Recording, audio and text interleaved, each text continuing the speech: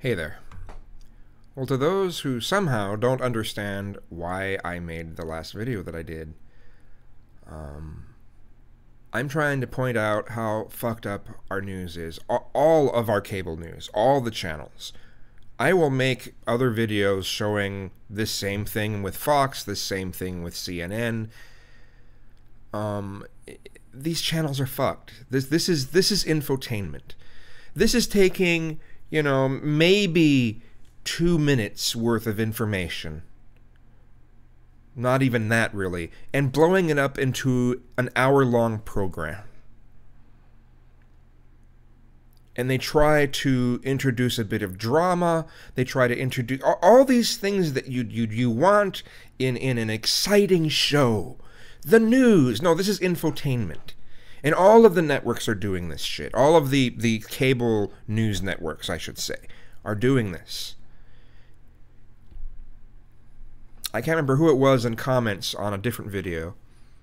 I can't remember who it was who said this seemed to have started, the pattern of this started around 89, and I'll have to agree. I will have to agree with that statement. 88, 89. And throughout the 90s, it just became more and more extreme. What year did Fox News come out? When did they... Well, by the time Fox News came into place, that road that news is on now was pretty well established, but not quite as refined as it is now. But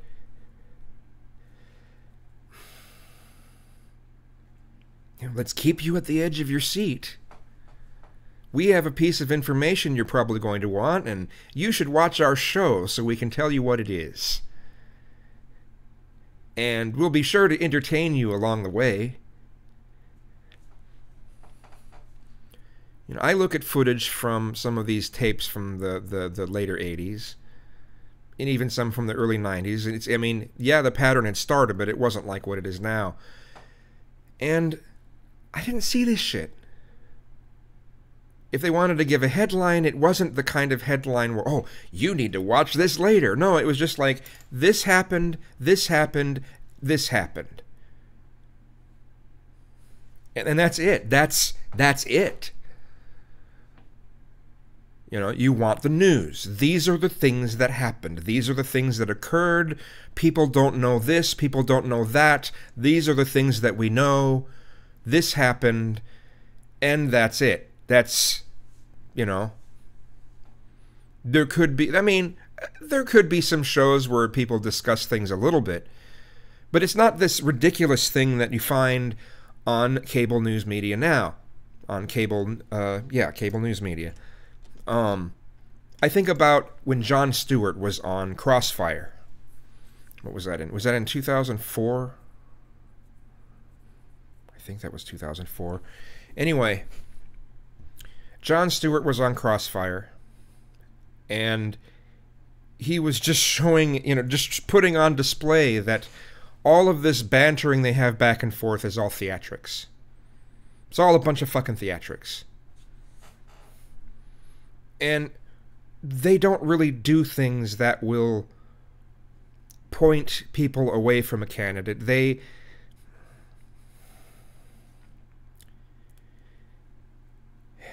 The way they do it, it's like they're a part of a candidate's or a politician's PR.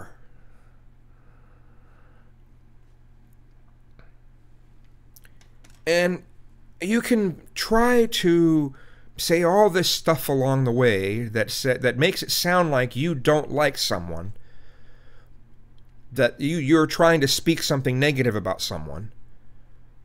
But if in that process there's other things that you say that make people, nothing in what you've said directly, but make people ask certain kinds of questions, they're going to be in support of the person that some of these shows make it sound like they're speaking against.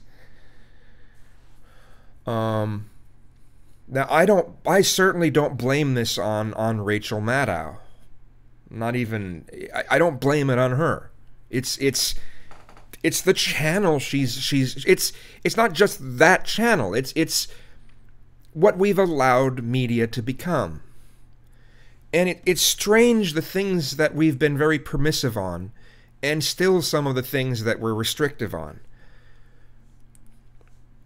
I think about how, I don't know, you could call it puritanical, but that's hyperbole for me to say it that way. But for so long it's like, oh, don't let your kids see something that might be sexually suggestive. It could hurt them. And yet you have no problem, PG movies that look at what some of these characters will do, and there's no remorse. If for those that were killed, there's no showing how it affects some of the lives of the people that knew those that were killed.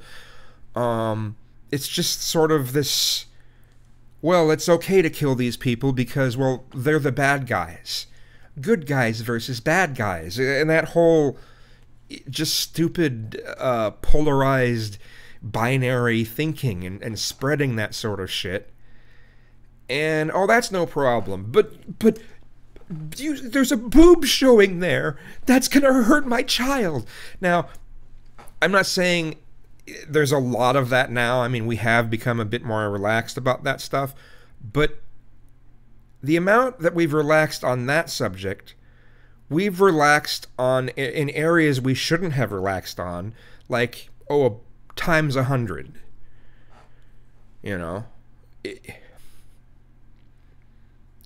We should never have allowed the news to get to this point. But it happens slowly. It just keeps building up and building up and building up until we've got this situation where news is like trying to watch an episode of Dragon Ball Z. Dragon Ball Z, it could probably be summed up in 30 seconds to 1 minute. You could see everything that happened in the fights. Everything that kind of happened with some of the characters. You could cut up an episode to be somewhere between 30 seconds and a minute, and you wouldn't miss anything. You'd know everything that happened on the entire episode in that 30 seconds to a minute. And that's what this news is like. They're not doing their jobs. They take some story they think they can hype up, and they do. And they do it to extremes. And people seem to eat it up because, well, they're focusing on it being entertaining. Hey, guess what? That's the same thing that's happened on this platform here on YouTube. Look at the people that make the content where they hype things up just the right way. Look how popular they get.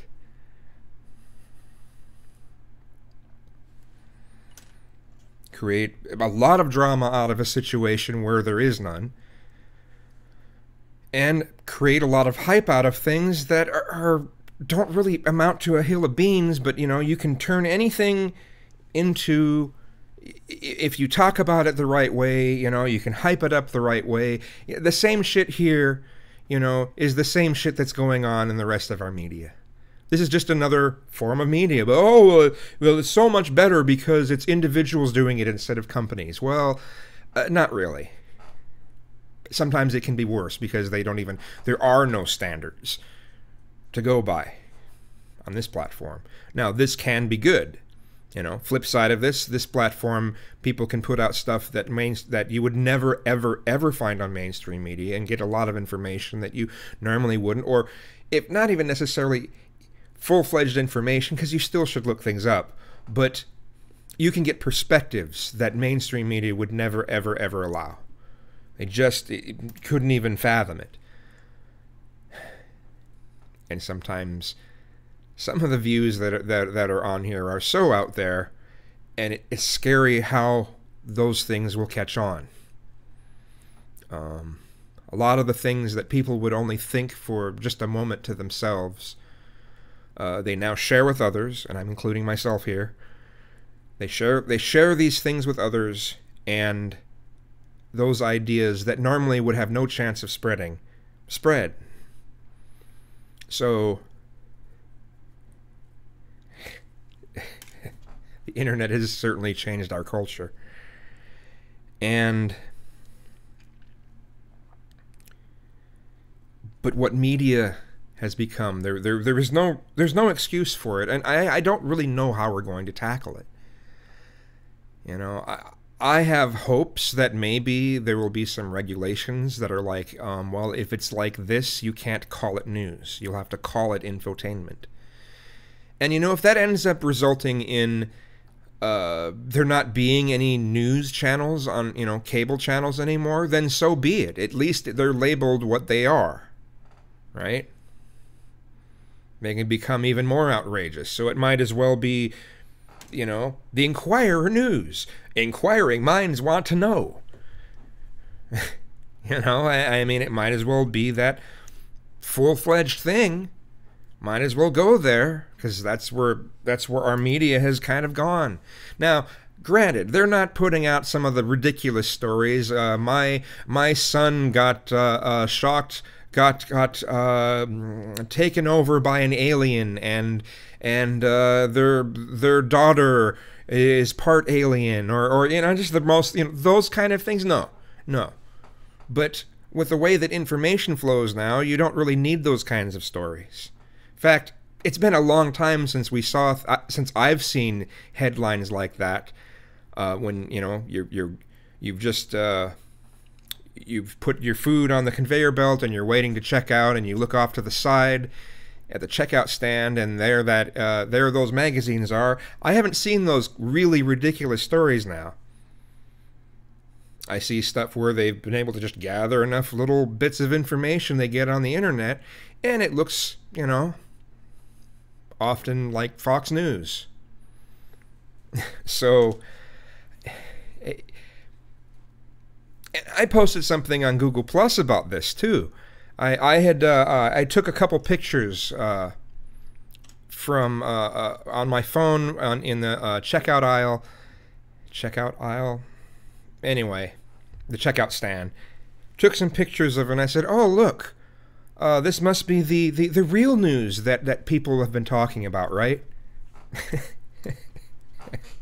It didn't seem really any different than Breitbart or Fox News. Just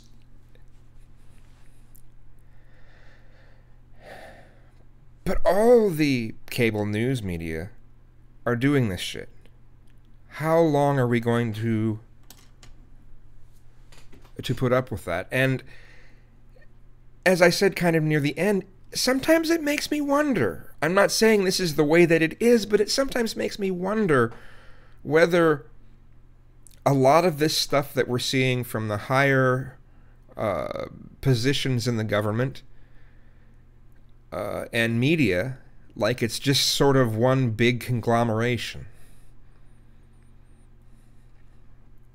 Like it's actually just kind of essentially like one machine. And I don't mean anything supernatural about that. I mean humans, when you compartmentalize the things that they do, can do, and everyone's working together for something, we can do amazing things. Things that just seem like that it should be impossible, but we're able to do them out of all of these systems that get created, so to speak. So people are assigned to doing certain things, and the bigger our population gets, the more the smaller the parts of those things can be broken apart into. Also, in some ways, the more stupid it makes us, because it's kind of a representation of what's happened in music and a number of other fields, where when you're working on something, I guess you're supposed to think of art. Oh, I'm going to make this kind of piece, whether, you know, actual art piece or whether it's a song. Oh, I'm going to make a type of rock song. Here we go. And think about these rules for this type of style, because that's what you got to do. No, instead of just being like, let's just do something. Let's just make a song. What comes to your head? And not being rigidly locked down to a style. But now we're, but see, you have all these choices now. Look at all these different names. Look at all these genres, and all these subgenres and sub-sub-sub-sub-genres.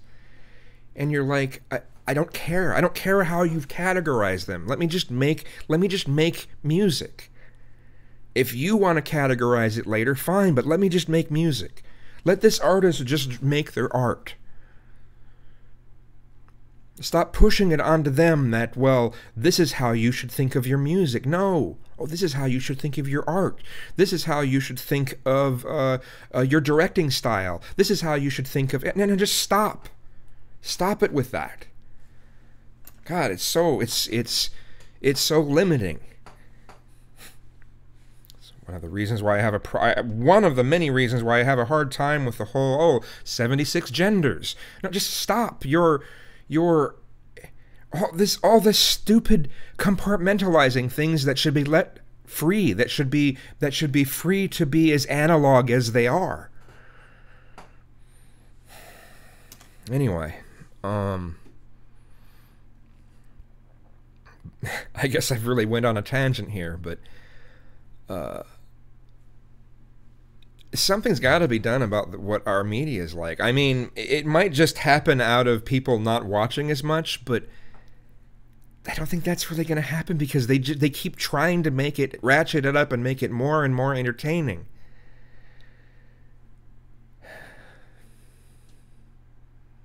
How are you going to stop people from watching something they think is entertaining?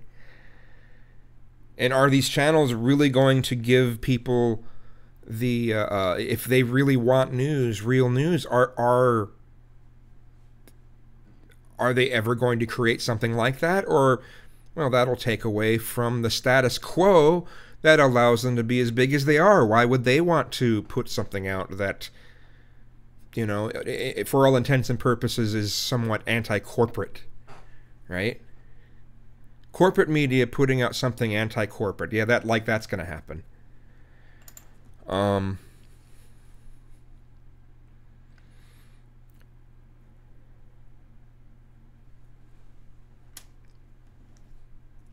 I'd like to see something that's even if they're as biased as the Young Turks, and even if they're as smug as the Young Turks, I would still prefer to see something where people aren't afraid to challenge the status quo or authority or that sort of thing. I would really, really love to see something like that make its way onto mainstream media. But, you know, the thankful thing is, legacy media is legacy. It's on its way out.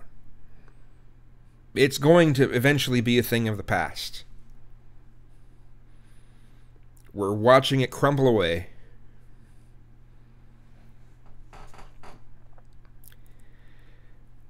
But we're kind of left with a void. What do we trust now? I think CNN used to have one of their CNN, the name you trust, or something. They had something about trust in one of their taglines at one time.